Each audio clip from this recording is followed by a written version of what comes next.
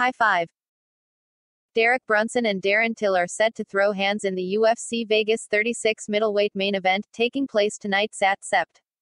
4, inside Apex in Las Vegas, Nevada, a 185-pound showdown with serious title implications.